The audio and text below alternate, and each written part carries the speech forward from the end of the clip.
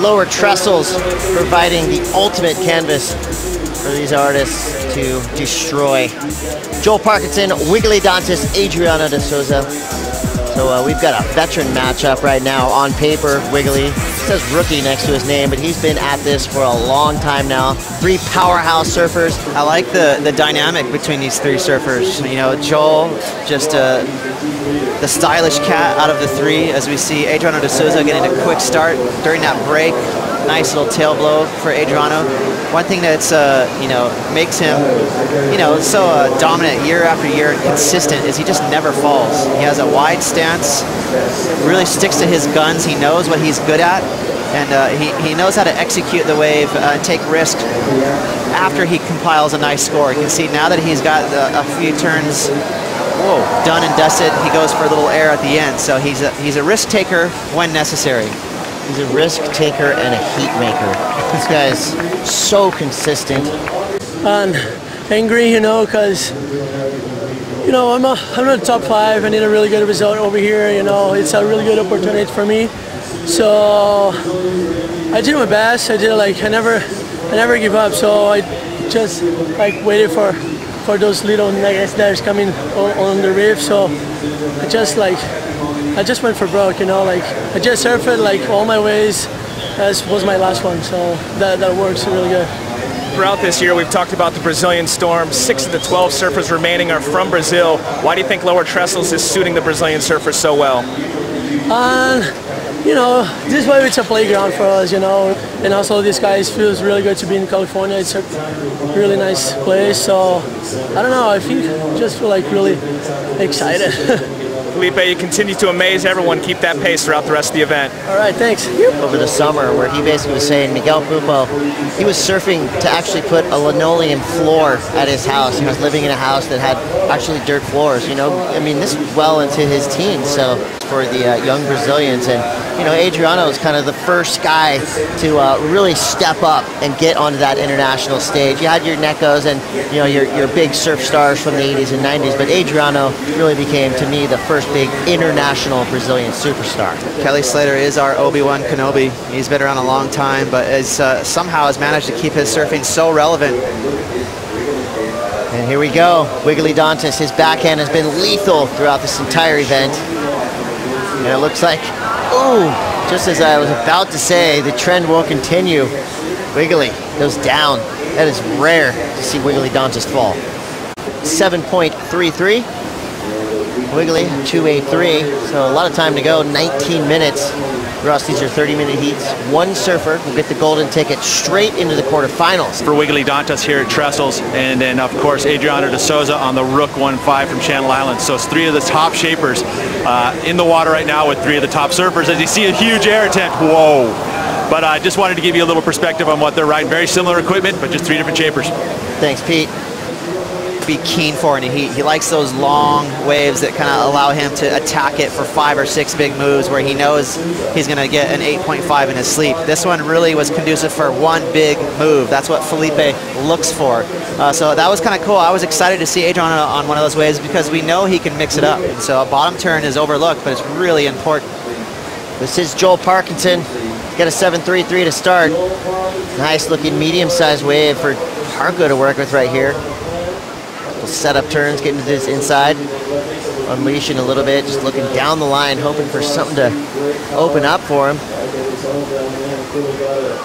So a pretty solid wave for Parko. You know, nothing crazy, but definitely surfed it well. Well, nice opening turns, but he didn't really get the opportunity to unleash like I'm sure he wanted to, so I think that'll probably come in just above a mid-range score. Yeah, and we're still working on that high tide condition, so some of these waves, you know, or you know, the waves in general can go to sleep for 10 minutes at a time. So I like the fact that even though this wave was a little bit stubborn for Joel, it wasn't, you know, one of those waves that really allowed him to tee off. A lot of just kind of setting up, connecting the dots. Stay busy though is a great plan right now. You know, you never know if we go into a long lull, he'll have control of the heat, and you know, that's that much less pressure for him. Wiggolly, he's comboed right now, but we know he's got plenty of time to climb out of that combo spot. Chris Cote here with Ross Williams. Ross, these heats have not let us down in the action category. We've seen a little bit of everything, and we're going to see more from Adriano de Souza right now. Oh, he's got a nice looking wave ahead of him, negotiating a little bit of bounce on the takeoff. Straight back up into the lip line. Tail sliding maneuver, gets hung up. Slow-mo action as he whips it back around. Decimating this wave from beginning to end. Now Adriano back on the face. Wow. Ross, Adriano never misses an opportunity to attack the lip, does he? That was your classic Adriano wave right there. That's what he looks for out there. He wants to, you know, bang away at 10 or 12 maneuvers. So that was really pretty cool surfing there. During the break, Wiggolly trying to get, you know, his hat in the ring.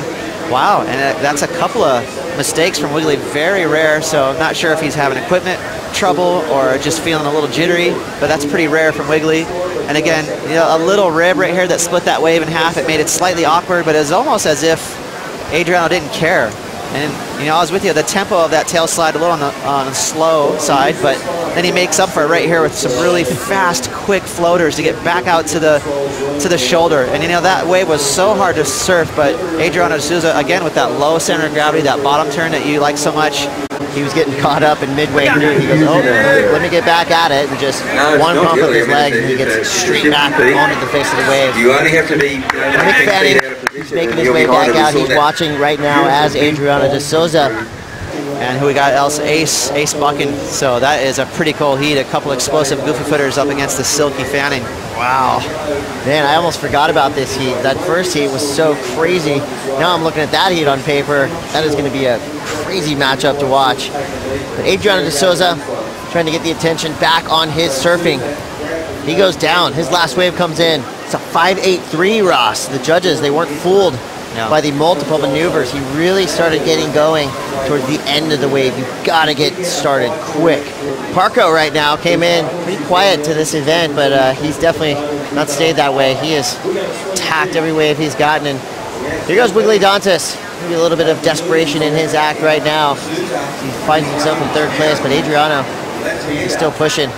What a rare left-hander. And Adriano has a Hurley backhand. I mean, he can throw some serious heat when he's digging on his heels through those bottom turns. So Adriano, again, that yellow jersey, that is haunting him right now. He just knows all eyes, all knives are aimed right at him.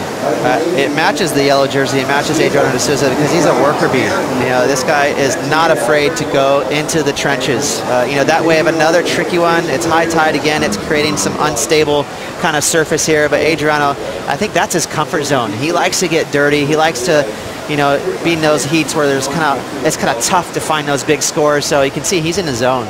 Didn't push it enough. Here goes Joel Parkinson. Nice medium-sized set wave here. Opens it up. Beautiful Parko turn. Straight up into the lip. Little setup turn. Carving back around. This wave shouldering out a bit. Still working through this inside section. Losing the tail a little bit on that wraparound. His low score, a 5.53. Beautiful opening turn, but after that, the wave didn't really do him any favors. Well, there was a reason why Joel was hesitant to go on that wave. He knew that it was A-framey. It didn't have that nice steep wall. So you could see he kind of reluctantly went, and he said, I just don't want to hand over a wave that's decent just in case. So he took care of it.